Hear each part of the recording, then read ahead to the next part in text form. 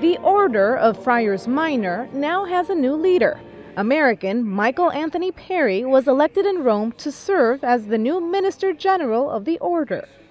Perry was born in Indianapolis. He was ordained a priest in 1984. Throughout the years, he has worked for Catholic Relief Services, and he has also been an international policy advisor for the U.S. Conference of Catholic Bishops.